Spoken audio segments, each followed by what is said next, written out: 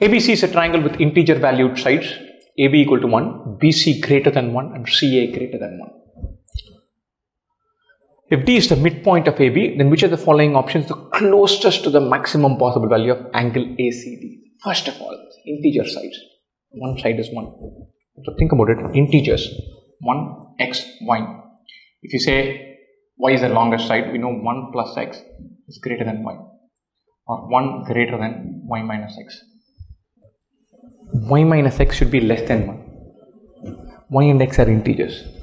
Difference between two integers should be less than 1. How is that even possible? Difference between two integers, how can it be less than 1? It can be only one instance, y is equal to x.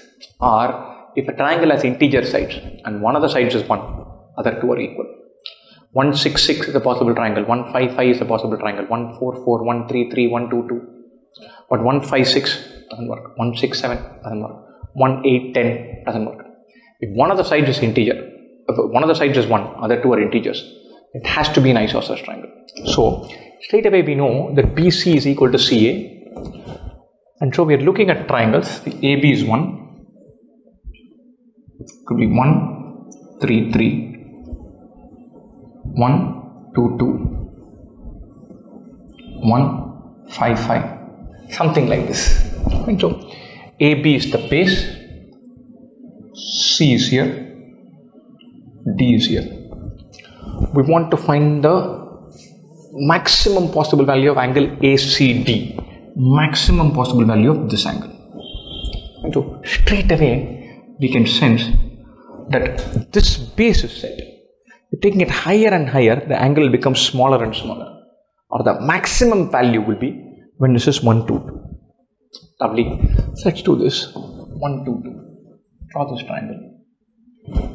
C, A, B, 2, 2, D, 0.5, 0.5. We want to find maximum value of this angle. We call this angle as alpha. Then sine of alpha is 0.5 by 2, which is 1 by 4. Sine of alpha is 1 by 4. And so sine 30 is half. This is half of that. So our angle is definitely less than 30. Closest to the maximum possible value, closest to. So it is less than 30. So this is not this, not this, not this, not this. Sine 15 must be close to 1 by 4. I don't think it'll be 1 by 4 exactly, but it must be close to 1 by 4. That's the answer we're looking for. So we have to figure out some part, but to make some geometry inferences, we need to find out where the ballpark is.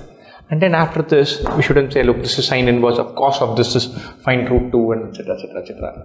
We can, even if you find the answer, you can't go anywhere with that. So we'll have to simplify it, switch off and say, hey, where are we? What is the ballpark for this? And then take a chance.